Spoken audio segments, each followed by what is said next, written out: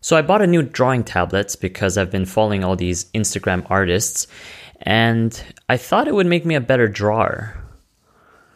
Well, apparently it didn't.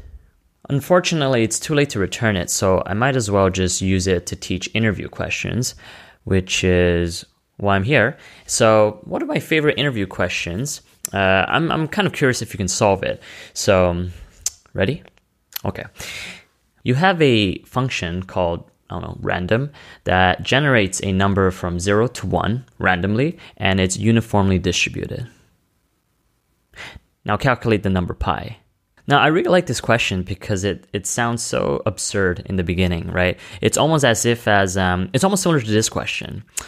Zoe has 4 apples. Zoe gives 1 apple to Tom, and then she gives 2 apples to Gary. Now calculate the mass of the sun. Anyways, you can try to solve it, but let's go to the drawing board. Oh shit, sorry. I think that's the wrong window. It's a really nice looking Patrick though. I wonder who drew it. So the basic idea is to randomly draw points from a 1-to-1 square, or like a 1-to-1 grid, since you can call the random function twice. And then what happens is that you get 2 numbers, and then you'll use them, one for the x-axis and one for the y-axis. So for example, if x becomes 0.2 and y becomes 0.6, then what you're gonna get is like maybe a point somewhere like here, right? So why don't we draw a few more of these?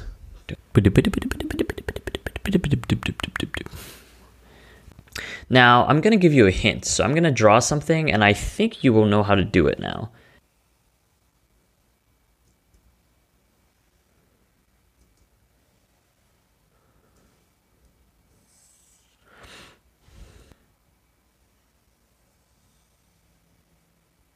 So as you can see, the goal here is to count all the points in the circle and count all the points in the square.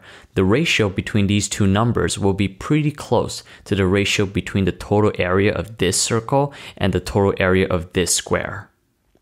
So how do you know if the point is in the circle or not? Well, it's pretty simple. You just take the distance between the point to the origin, and if it's smaller than 1, then it's in the circle. For example, let's take this one. All right. So that line, what is the distance? Well, the distance is basically x squared plus y squared, square root of that, right? And then if that is smaller than 1, then it's in the circle. If it's bigger than 1, then it's outside the circle, but still inside the square. And then now it's just basic algebra, right? So we all know that the area of a circle is pi r squared. Oh, you didn't know? Fucking idiot. And then in this case, the area of a square would be 2 times r, and then you square that. And then with this ratio, it's going to be the same as the ratio of the number of points in the circle, so num point circle, divided by the number of total points, so total. So then now what we want to do is we just want to isolate pi. So that's pretty easy because we know that r equals 1 here. So this can be gone. This becomes 2. 2 to the 2 becomes 4. And then we just put the 4 to the other side. So now it becomes pi equals 4 times the number of points in the circle divided by the number of points total, right? I don't want to write it, so I'm just going to draw these booby looking things. At least it's color-coded, so that's nice. And then if you want a good example, so we could actually count them. Okay, how many points do we have? 1, 2, 3, 4, 5, I don't know, maybe 8. 8 points here, and then how many points do we have total? Like maybe 2 more points here. Obviously, I'm not counting, but let's just say it's 8 divided by 10. So we get 8 divided by 10 times 4. I guess that's pi, right? And then, yeah, so that's pretty much it. Coding it should be pretty easy, so I'm not going to go over it. Actually, I changed my mind. I think I am going to show you the code for it, and because I feel like I can explain it a little bit better while coding. So let's do that. Okay. All right, cool. So we got our online repo right now. And yeah, let's just start coding it. So what we want to do is call it estimate pi. And then I'm going to give it an n. N meaning how many points do I actually want to put in. So the more points, the more accurate, right? Okay, cool. So then first, I want to know how many points are in the circle. We'll initialize that to 0. And then also how many points are in the todo, meaning in the square. So then next, what we have to do is just keep looping and keep adding these points. So this means we're just looping n times. Okay, let's see. Is it this? Is it red? No, that's not it. Red. Okay, let me check something. Okay, excellent. Okay. Python random.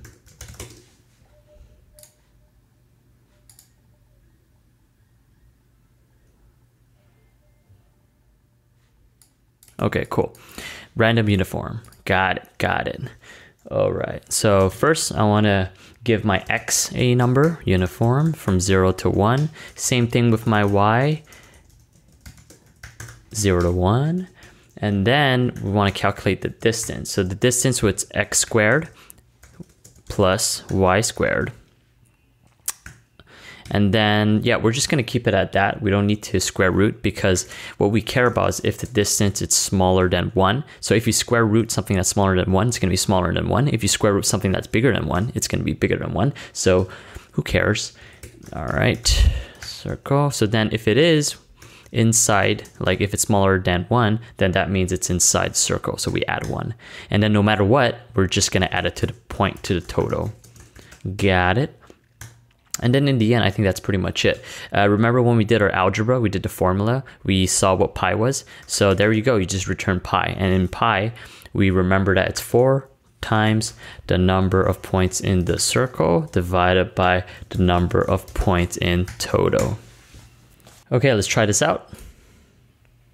Excellent. All right, estimate pi. Imagine if I just want 10 points in there. Oh, god damn it. All right. Random. Okay, let's try this again. Estimate pi.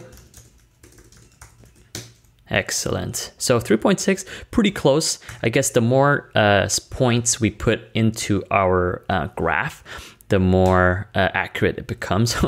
That is not more accurate. Okay, maybe 1,000. Okay, there we go, 3.17. Pi is actually 3.14. So, okay, yeah, a little bit more accurate. Let me check what pi is actually. 3.1415, okay.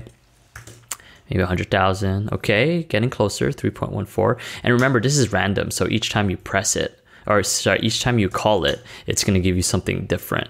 So